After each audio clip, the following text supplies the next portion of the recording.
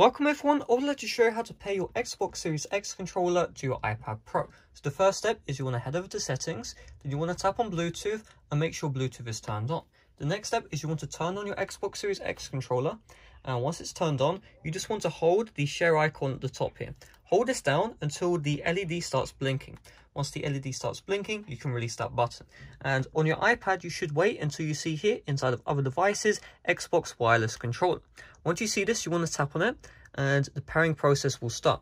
You're going to see Bluetooth pairing request, just tap on the pair here, and any moment now you can see Xbox wireless controller connected, and you can see the blinking has stopped. This means we have successfully paired our Xbox Series X controller to our iPad. A couple of extra things to note though: if you go to General and About, you need to be running software version 14.5 or newer in order to use your Xbox Series X controller. You can pair on those older software versions, however the functionality of the Xbox Series X controller will not work unless you run software version 14.5 or later.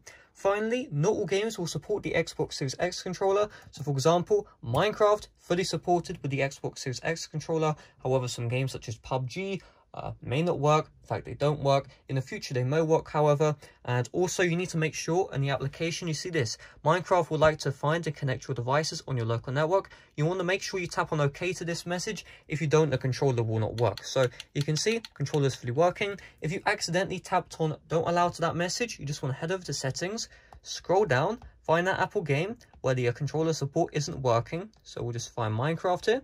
Tap on this and you see local network, just turn that back on, and then the controller support should be back and fully working. So you can see I'm moving around, press A, everything's fully working as expected. So hopefully this video did help you out. If it did, make sure to leave a like, subscribe if you're brand new. Thanks for watching, see you guys later, bye bye.